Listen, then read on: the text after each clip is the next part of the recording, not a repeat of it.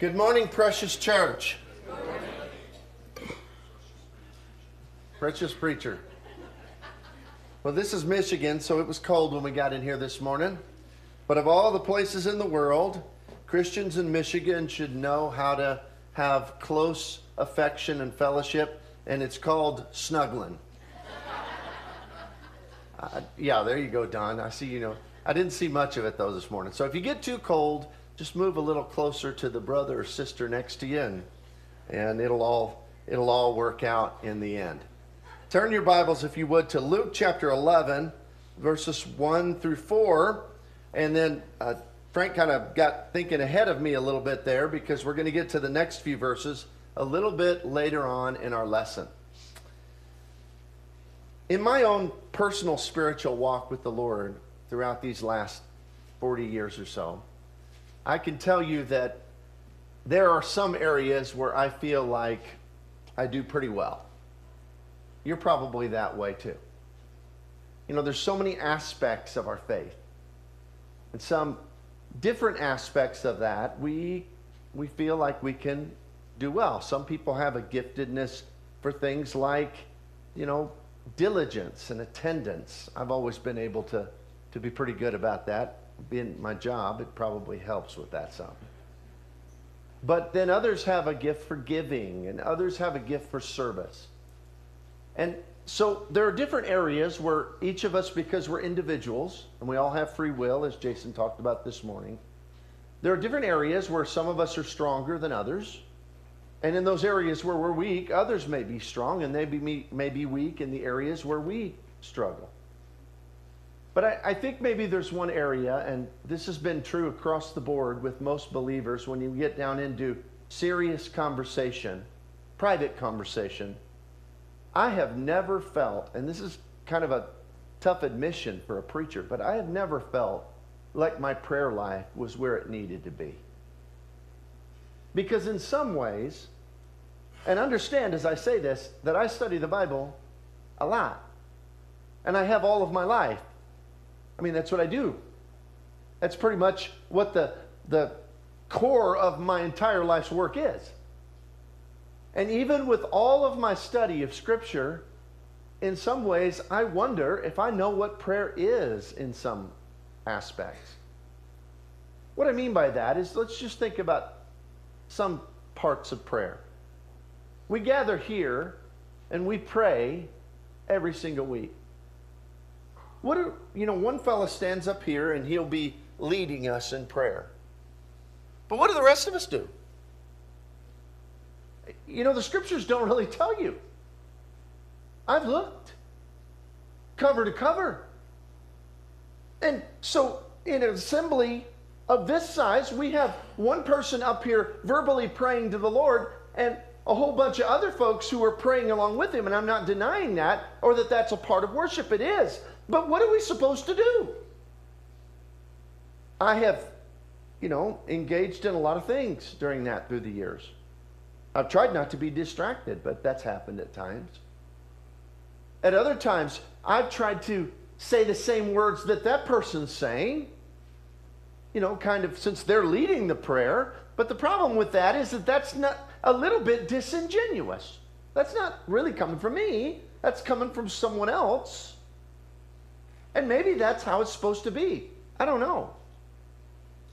Or other times I've kind of had my own prayer that I walked through in my mind. Or even I've gotten to where I start to say my prayers even aloud, even if it's a little mumble. I figure the Lord doesn't need hearing aids. He can hear really, really well. So even if I mumble it, when I first started doing that a few years ago, Lenore started looking at me. What are you doing? And I told her, I said, well, I've been reading and I just can't find very much about silent prayer in Scripture. Why did Jesus tell his disciples to go into a room and pray when you could just pray in your head? You ever thought about that? But that's what he said. If prayer is just something that happens in my head, then why would I need to go in private when I can be in private no matter how many people are around if I can pray up here? Right? And I'm not saying necessarily God doesn't hear that, because the Bible says he knows the thoughts of the wise. So I'm not making arguments in this. I'm simply trying to express my own personal frustration through the years and not really having answers. And, this is a pretty big thing to want to get right, isn't it?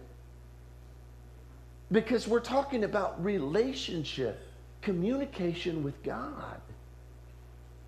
And then when I do pray by myself, I know Christians have got to be considered to be the craziest people in the world by other drivers. Because if you're like me, I pray a lot when I'm driving. And it's out loud. Because, like I said, I'm trying to pray more out loud than ever before. And so it looks like we're talking to ourselves.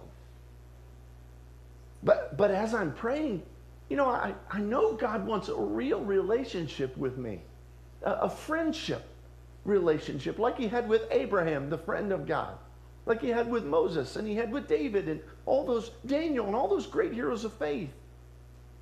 And so that means that I would need to speak to him as a friend in real relationship, not some formal only type of relationship. I mean, can you imagine if our children came to us or our dearest friends? I mean, Daniel is one of my dearest friends. And Daniel's the youth minister. I'm the pulpit minister. What if every time he spoke to me, it was just in regard to my position? In regard to my role? What if every time I talked to Don, every time I talked to John or to Mike, it was just, oh, elder, oh, ye elder, I come before ye with a request. We need more paper. Couldst thou order that paper? I don't know. They'd say, thou request is for the deacons. And I know I'm being a little silly, but do you understand what I'm getting at here? No. Don and I joke. Dan and I talk about everything under the sun, from superheroes to football. That's what it means. Now, here's the thing, though. I still respect the elders. I don't think they've ever, in conversation, felt disrespected by me. And if so, I repent of that. But we can be friends and still have an authority role, can't we? Dan and I, he knows I'm the pulpit minister. I know he's the youth minister. But there's a mutual respect. And we never, just because we're not formal and it's just requests and I thank for you. I mean, that would be uncomfortable, wouldn't it? If every time your friend came to you, all they did was just tell you how great you are? I mean, and I'm not saying we don't need to praise God. We do. None of this is to make theological application. It's just to make the point. Does anybody know what to do when it comes to prayer? I mean, the specifics of it. No, I don't. I'm just praying, Lord, help me with it. Because I want to be a prayer warrior. I want to pray without ceasing. I want to have a relationship with him. But the scriptures just kind of let us work it out with fear and trembling, right? But they do give us some generalities. And the only thing I know to do to improve the specifics of my prayer is to work from those broad concepts and try to apply them every day, along with those other concepts that are easy to forget. Like, we want to approach God as we would not just one that we respect. We can never lose that respect. We can never forget he is God and I am not. But to approach him in relationship, real relationship, not just formality. Principles like that. But in Scripture, there is a lot of broad, meaningful instruction, and most of it is given by Jesus himself. In fact, when we look over in Luke chapter 11, 1 through 4, that was read for us just a few moments ago, this is one of the accounts where Jesus teaches his disciples to pray. Of course, the other is included in the Sermon on the Mount. And it tells us here, and it came to pass, as he was praying in a certain place, that he ceased, that one of his disciples said to him, Lord, teach us to pray, as John also taught his disciples. Now, I'll tell you, I'm encouraged by that, because the disciples didn't know what to do either. Did they? They said, they hear Jesus pray. And what must it have been like to hear the Son of God speak to the Father God? To be there and to hear that with your own ears. And they want that. They want to have that kind of intimacy, that kind of real relationship. So they ask Jesus, Jesus, teach us to pray. And the Lord gives them these instructions. When you pray, say, Our Father in heaven, hallowed be your name. Your kingdom come, your will be done on earth as it is in heaven. Give us this day our daily bread. Forgive us our sins, that we may forgive everyone who is indebted to us. And let it lead us not into temptation, but deliver us from the evil one. Now, I've preached many lessons, and you've heard many lessons that break down this prayer. I mean, first of all, we see that there's adoration and praise of God. So our prayers need to include that. I'm not telling us to remove those things. It needs to include that. He starts off with praising God, and he says, Lord, I want your will. Now, that's one where I think maybe I've fallen short, is do I always, in the beginning of my prayer, at the heart of my prayer, do I express, Lord, I want what you want? You see, it's so easy to express in prayer what we want, what we need. But I'll tell you, in real relationships, it is a powerful thing to express first how much you care and are concerned about the other person. That's one thing I do appreciate about old Daniel. Daniel, almost every day, he'll ask me, first, before we get into conversation about football or superheroes or whatever we talk about, he's going to ask, how you doing? Especially if he sees a different look on my face, or maybe, my emotions are showing I'm stressed or tired or whatever. He's always going, how you doing? And it's with that tone of, are you all right?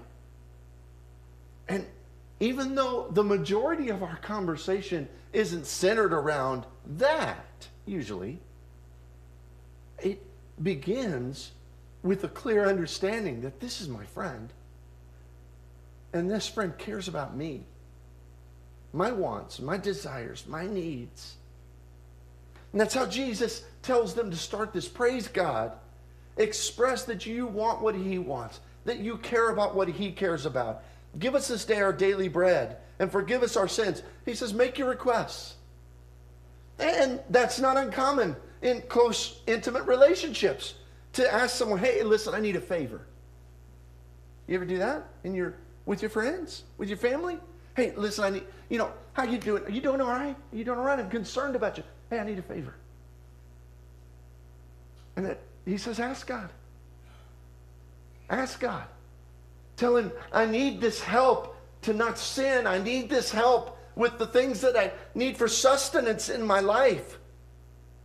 And do not lead us into temptation, but deliver us from the evil one. Now, I've often wondered, what does that mean? I don't know that the Lord leads us into temptation.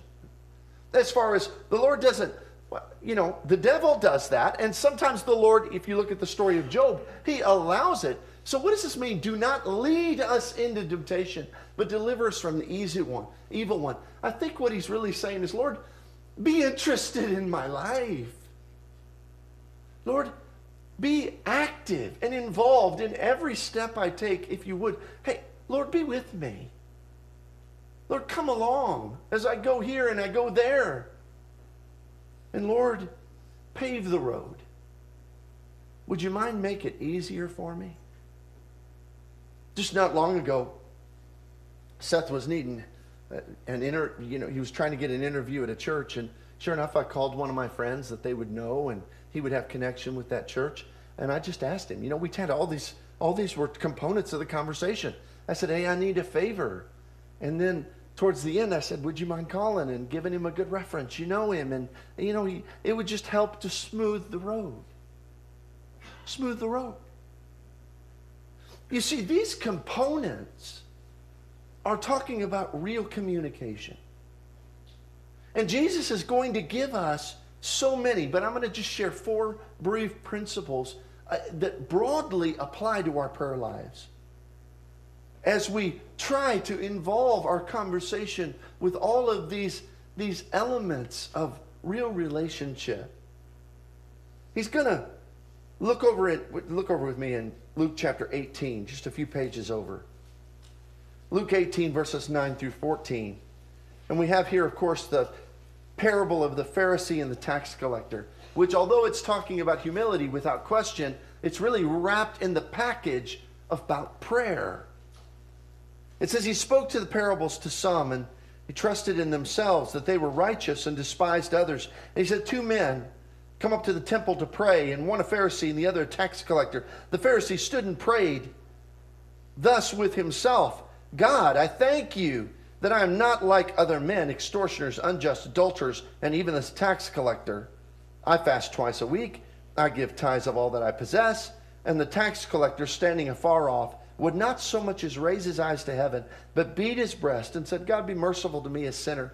I tell you that this man went down to his house justified rather than the other. For everyone who exalts himself will be abased, and those who humble himself will be exalted. Well, basic rule number one, don't tell God how great you are.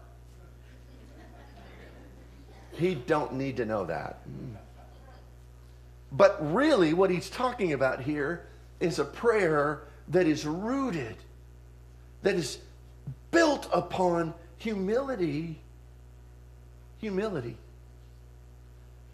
You know, they said, and I've read this, that social psychologists tell us that if you really want to endear someone to yourself, you don't just do things for them. It's actually more endearing to ask them to do things for you. Did you know that? That sounds kind of counterintuitive, but it's absolute fact. Absolute fact. You know why that is? Because it establishes a need. And there's no greater compliment you can give another person than to need them. Now, if you do for them, that may imply they need you. Now, we need to serve. We need to do for people. I'm just making a principle from this. So, what would it be like to stand before God and ever insinuate that he needs me?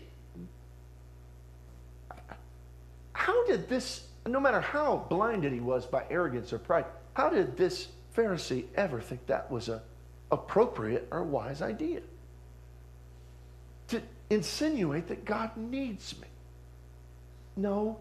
It says the Lord was pleased with the tax collector, even though, and let's be clear, he has more sin, most likely, in his life, or at least more overt sin than the Pharisee. But I'll tell you, it's as much, just like if you're raising kids, it's not so much about how many mistakes your kids make as it is about the attitude they have. God cares about attitude. And God cares about humility. It's about knowing what and who you are. And it's not sometimes how the world misdefines it. In Numbers chapter 12, it talks about how Moses, he was the most humble man on the face of the earth. Moses, he was a strong man. I mean, put his finger in the king, most powerful king in the world's face. You're going to let my people go or else? I mean, to lead those 2 million whiny babies for 40 years and deal with them. He got so upset. Talk about firm discipline. I mean, he takes the calf, grinds it into powder, puts it in their drink, and makes them drink it. Moses wasn't weak, but he knew who he was before God. And in that conversation, there is only submission. There's only adoration and love. But you know, you can have a relationship like that and show extreme submission. Hopefully we have that with our kids. When my kids talk to me, they talk to me with the respect they would have for a father. And when we have that, I mean, you can have that relationship, but it requires a clear humility. A humility that says, Lord, no matter what I've done, no matter what I've accomplished, no matter how much I've achieved, Lord, I'm still just little me. And I stand before you. We go back to our text in Luke chapter 4. Luke chapter 11. And we start in verse 10. This was read for us by Brother George as well. It says, and he said to them, which of you shall have a friend and go to him at midnight and say to him, friend, lend me 3 loaves For a friend of mine has come to me on a journey, and I have nothing set before him. Then he will answer from within and say, do not trouble me. The door is now shut, and my children are with me in bed. I cannot rise and give it to you. I say to you, though he will not rise and give to him, because he is a friend, yet because of his persistence he will rise, give to him as he needs. And I say to you, ask, and it will be given. Seek, and you will find. Knock, and it will be opened. For everyone who asks receives, and he who seeks finds, and him who knocks it will be opened. He says we should be a people who have a tenacity in prayer, who have a persistence in our prayer life.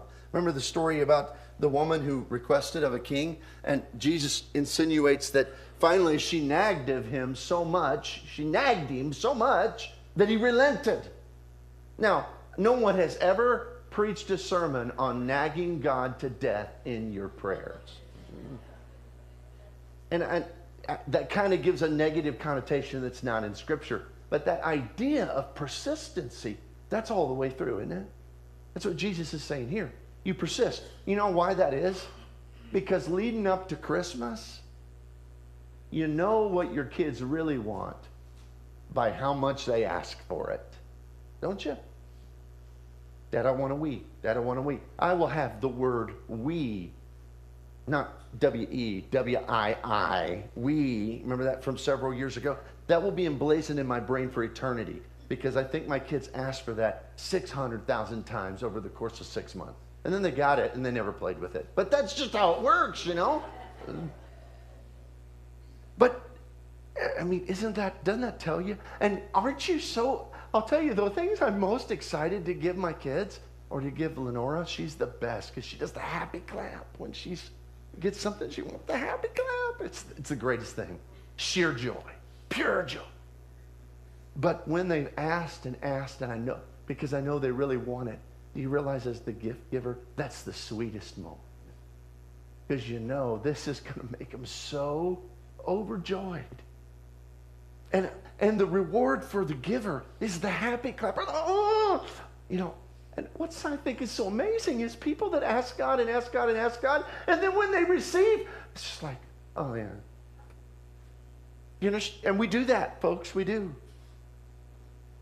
We should give as much thanks as we do request. Lord, fix this, but the Lord fixes it through providence, and so the providence just seems like circumstances worked out. I've seen people who prayed for things, and then when it all worked out, they said, yeah, isn't it funny how things like that work out? What? That's like the kids getting the Wii and saying, isn't it funny how I just got a Wii? What? He says God wants us to be persistent. Our persistency in our prayer reveals our heart, because it reveals what means the most to us. And that's relationship, folks. We look over in Matthew chapter 6, 5 through 8. In the Sermon on the Mount, Jesus would say these words. And when you pray, you shall not be like the hypocrites who, for when they love to stand in the synagogues and the corners of the street, that they may be seen by men. Assuredly, I say to you, they have seen their reward. But when you pray, go into your room, and when you have shut your door, pray to your Father who is in secret. And your Father who sees in secret will reward you openly. When you pray, don't use repetitions like the heathens do, for they think that they will be heard by many words. Therefore, do not be like them, for your Father knows the things you have need of before you even ask. Now, he says two things here. First of all, he says when you pray, have a prayer that's in private. And then he says, don't pray to impress other people. And if we were to sum this up, what he's telling us is prayer life needs to have a simplicity. That's kind of what we addressed in the beginning with the these and the thous and the formality. Jesus didn't teach a formality in prayer. He taught us simplicity in prayer, because it's about relationship. It's about relationship. And this is another thing I struggle with when I pray in public. How extensive should that be? How extensive? Because where's the line between trying to impress other people with my prayer? Where's the line? Because if anybody says they've never done that, who's led public prayer, I think there's an honesty issue going on. Because it's almost impossible to not think about what other people who hear you think. Now, I'm not saying we can't overcome it. We can't move past it. But maybe if we followed this idea of simplicity in prayer. There was a fellow who, when I was a teenager, was back during the days of the long, eloquent prayers in the church. And we had one fellow who would get up, an older fellow who'd get up, and he said a very long prayer. It was like, 10 to 12-minute prayer. And I remember because he said the exact same thing every time he prayed. And teenagers have quick minds, and we can memorize things quickly. And the ones that I sat with, and I'm not justifying this, okay? But I was a teenager. You've been there, so you can't judge it either. But I remember that some of the kids on my row, they would be able to mouth the words of his prayer word for word. Here's the thing. I think it would have been more beneficial for us in prayer for him to get up and say, I'm going to lead a very brief prayer, and then I'm going to have a longer moment of silence so you can pray on your own to the Lord. And him to lead a prayer that's brief, that's profound, and has nothing to do with us, but is directed straight to the Father. Nothing to do with us in the sense of that we'll be impressed by it, but just to the Father. Father, we love you. Father, thank you so much for Jesus. And Father, I mean, Lord, we do mean those words.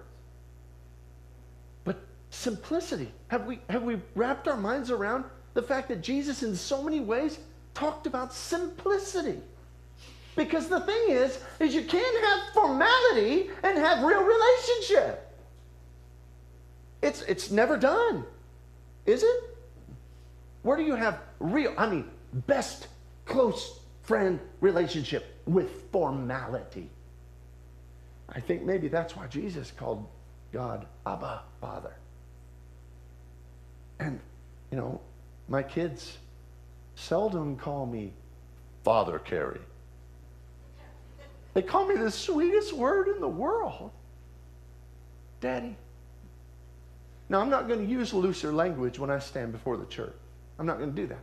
Because I wouldn't want anyone to ever think that I disrespect my Father, the King of Kings, the Lord of Lords. But when I'm praying on my own, if he's anything like, if he is, he's still magnificently more of a father than I'll ever be. He wants me to approach him as a child to my Father. And it needs to be simple. Because simple is authentic. Simple is real. Which leads us to the fourth thing that I've noticed that hopefully will help me and help you from Mark chapter 11. And in Mark chapter 11, verse 24, just one verse we examine here. It says, therefore I say to you, whatever things you ask when you pray, believe that I receive them, and you will have them. He says we must pray with expectancy. God has made us a lot of promises. He says things like, lo, I will never leave you or forsake you. He says things like, we are more than conquerors through him who loved us. He says things like, I can do all things through Christ who gives me strength. He says, Jesus says, don't worry about today or tomorrow. Consider the lilies of the field, how they grow. They toil not, neither do they spin. How much more so will your God take care of you? He has made promises. And nothing frustrated me as a father more is when I tell my kids I'll take care of it. And then they keep asking me, And I understand if it's just from the idea of persistency. Dad, but I really want this. No. I'm not meaning those issues. I mean the problem issues. Dad, I really need you to get that FAFSA done for school or whatever it is. And I'm like, yeah, and I've got a plan. I'm going to do it on Thursday because of whatever reason. And then they're like, it's when the question sounds like they don't trust me. to do. I told you I'd do it. I'm your Father. I'm going to do it. See the difference between that and the request? I think when it comes to the things we need to trust God and say, Lord, you've promised. Lord, I really need your help with this. Look, Father, will you take care of this? And you know what? He always does. There have been times we didn't know how we were going to do this or this, and Lord, take care of it. And we should have trusted him every time. He says you need to pray with an expectancy in prayer. Now, there's different types of things we pray for, just like there's different things our kids ask for. We and getting your FAFSA done are two very different things, aren't they? So if you're asking your Father God, Lord, I don't know if I can overcome temptation. Lord, I don't know how I'm going to feed my family. I mean, there are big things. You just need to ask him and trust him. Because a father doesn't let down his kids on stuff like that. But then there are other things. You know, Lord, I'd really like this new job. Lord, I'd really like this to happen or this to happen. Those are more like wants, right? Now, I've heard preachers preach that it's not right to ask God for your wants. Well, that's not much of a father-child relationship, is it? But the thing is, when it comes to your wants, you have to be just fine with the answer. But you can ask persistently. When it comes to your needs and the things that a father would never let his child down on, you don't need to pester him about those things. Because if you can trust him, you ain't got nothing to worry about. You just need to let him know about the problem. That's all your kids had to do with you, right? Just let you know. Then trust him. You see, there's so much about prayer we don't know. So much I don't know. But I want to have a great prayer life because I want to be his friend. He called Abraham the friend of God. And I've prayed, Lord, I know I'm not, but I want to be your greatest friend on the face of this earth. And I know I'm not, but I want to grow in it. And I want to grow closer and closer to him. I hope you do as well. And the thing is we can't do that without real, authentic communication. Psalm 109:4 says, in return for my love, they are my accusers. Talking about all the problems in the world, all the people in the world, the undependable nature of humanity. He says, but I give myself to prayer. You know what I find to be, and I struggle with this because I want to be better than I am. I want to pretend like I'm better than I am. But the thing is, it's easy for me to talk to Lenora. Yesterday we were packing, well, she did a lot of packing and I did a lot of moral support, but we did a lot of packing. And we sat and talked for probably 5 hours about so many different things. And that conversation, I mean, there's humility. She knows I know the truth. I'd be nothing without her. And there's humility in that. There's persistence. You know, well, Lenora, I really think we need to do this. Oh, don't you think we need it? And then, you know, there was certainly simplicity. No formality in that conversation. And there was expectancy. She said, we need to get this done. I said, we're going to get it done. There's expectancy. You understand?